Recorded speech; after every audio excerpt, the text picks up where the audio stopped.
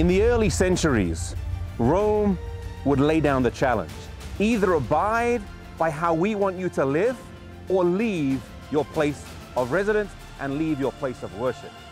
And the Waldensians treasured God's word more than they treasured their home. And so they would leave and go up into the mountains.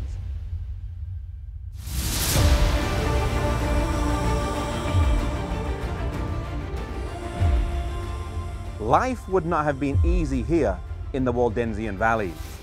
The children growing up would have had to learn very quickly the lessons of self-sacrifice and self-denial, frugality and economy. Their parents treasured these principles from the Bible, and they wished to bestow them upon their children. They treasured them so much that they retreated up here. And here in the mountains, they wanted to teach two things. Number one, they wanted to teach them purity of life based on God's word. And number two, they wanted to teach them to be a missionary and take the faith that they had and take it further afield than just the valleys in which they lived.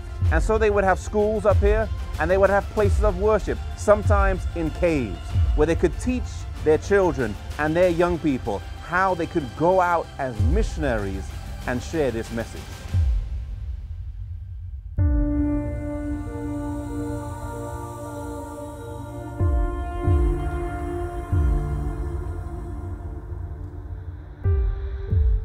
The Waldensians fervently believed in the Bible. They believed that they should follow it, and they treasured it.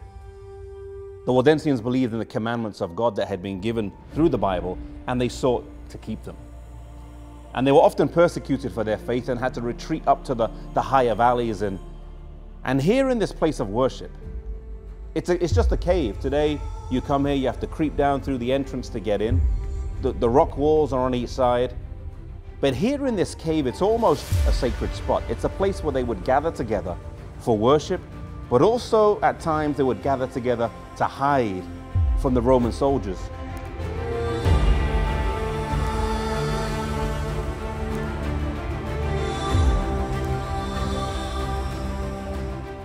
To me, it's encouraging to know that even when they were scattered in the mountains, they would still find time to worship together. And I believe it's very important that we today meet together with fellow believers and worship.